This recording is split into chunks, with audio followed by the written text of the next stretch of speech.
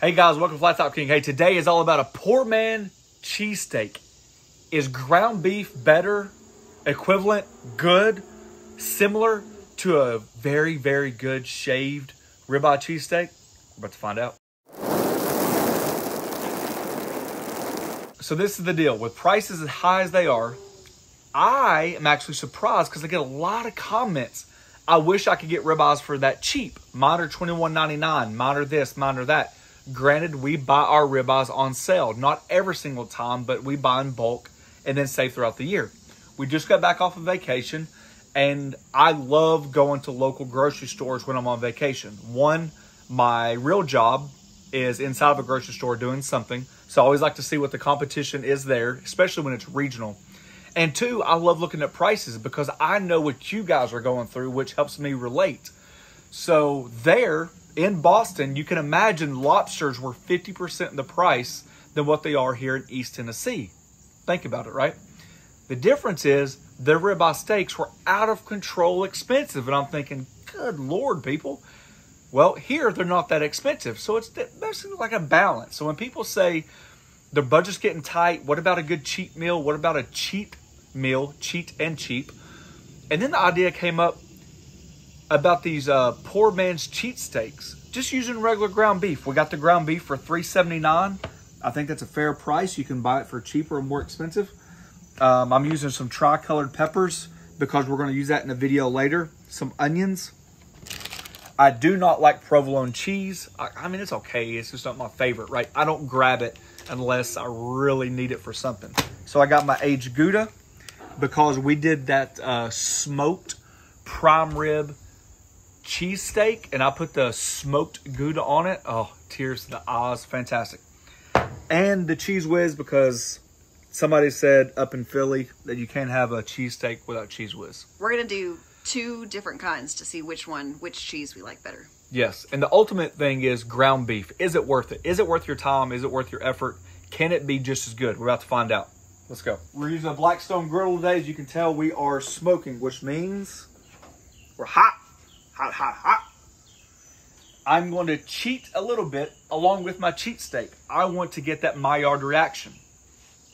Finally learned how to say it. The point is, if you just take your ground beef, cook it all up on the flat top, and pull it off, you're not going to get a lot of flavor. The only thing we're adding today is salt, pepper, just a tad of Worcestershire sauce. Not bad. And then just leaving the beef the way it is, right? We want to keep it just as clean as we can to compare it with the ribeyes, all right?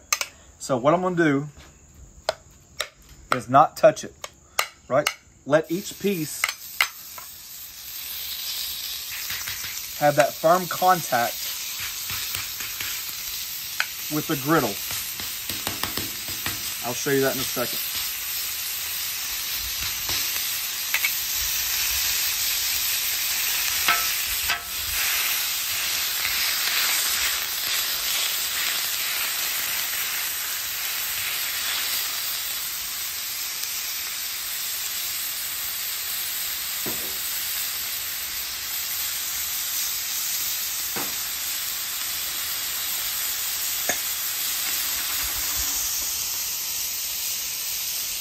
I'm only adding enough Cheez Whiz basically for half a sandwich. I'm just trying to eyeball it.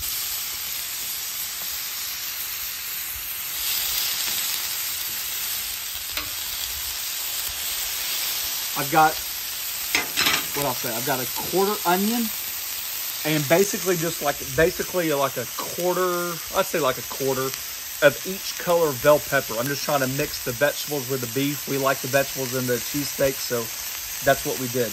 I'm looking for color, so I'm going to just let that sit. I'm not chopping it up yet. I'm not doing anything. I just want that to develop that deep, beefy flavor that you get from the ribeye. We're just warming up the cheese sauce just until it's warm. Be careful, that thing gets hot.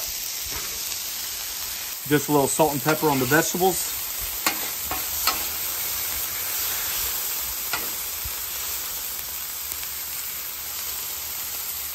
Notice I'm still not cooking the ground beef. It's not a big deal. We can chop it. I want to get that crust, so let's see what happens here.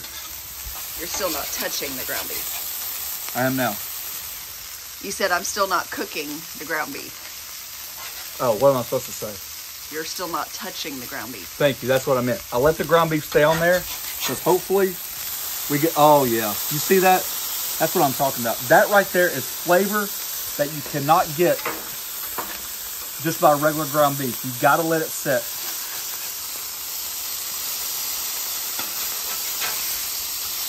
All right. That's perfect. That is.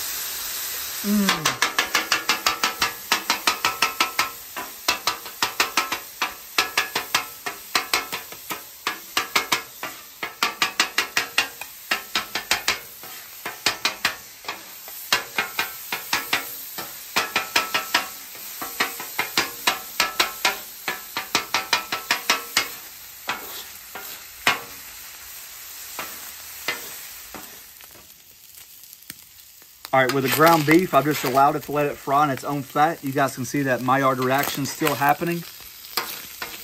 Perfect. My charred onions, I like my onions charred, I'm just telling you. So I'm gonna mix it all together. I don't know, honey. That dang little brown bits right there might be where it's at. I like a little W sauce. You guys do whatever you like to do. I'm not trying to change the flavor. A little bit goes a long way.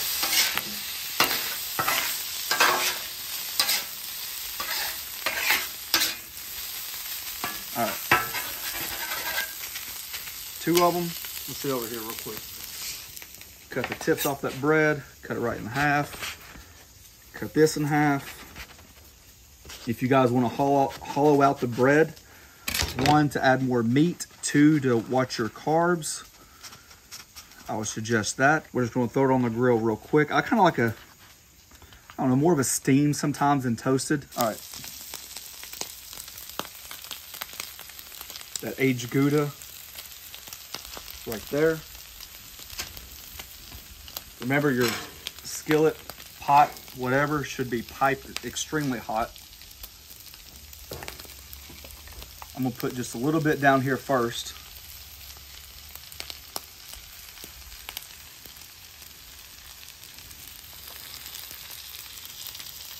Oh yeah, just allow that bun to trap that heat in, steam that cheese just a little bit. It also helps steam the bun, the griddles off.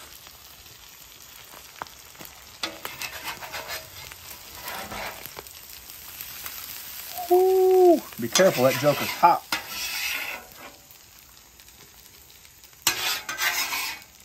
Now that is one mammer jammer. Woo!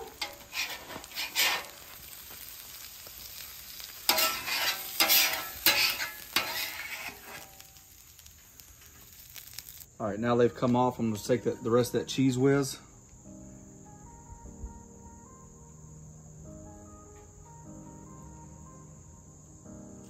Woo! Just like that. Just like that.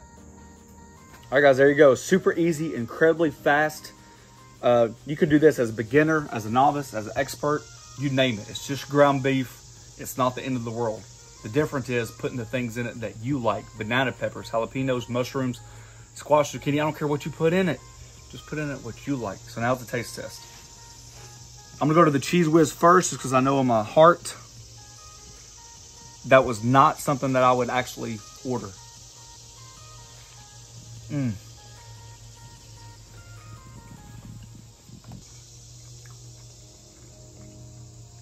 just not a Cheez Whiz fan. It's not. Smoked Gouda? No, this is aged Gouda.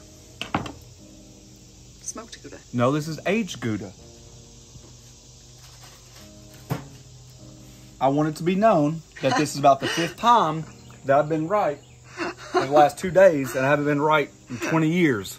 You're slipping, kid.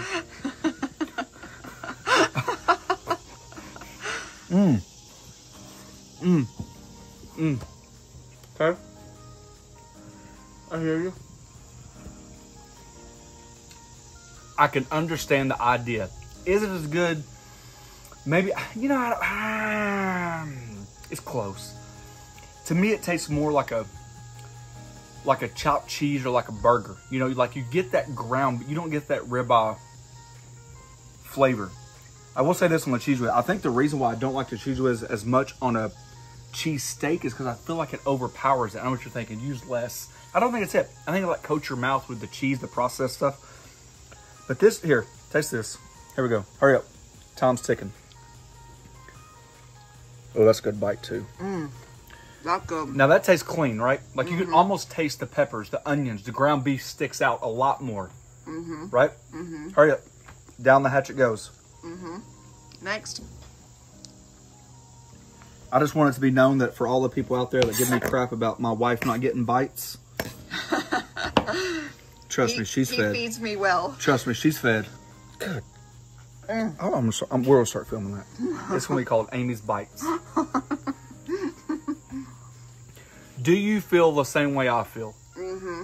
I do. It's not the fact that it's bad; it just overpowers so much. I do like the Gouda one better. So, what do you think about the ground beef versus the ribeye? It's a very, very good Comparable. sandwich if you want to save 10 or 12 or 15 bucks. Anyways, there you go, guys. Hey, thanks for watching. If you guys are interested, we have a join button down below. It's just a way to help out the channel. We really appreciate it. Just by liking, subscribing, commenting, and going all that route helps us as well. Last but not least, if you haven't, check us out on the Griddle group on Facebook. It's where we get to connect one-on-one. It's where you guys get to show what you guys are making, the inspiration, back and forth, yada, yada. Thanks for watching. Don't forget to press that subscribe button, pound the notification button. Pound that notification button. Almost got through it. Share it with your friends. Peace. I'm going back to the Gouda. You can have a Cheez Whiz. I want that one. Oh, good. Look at that.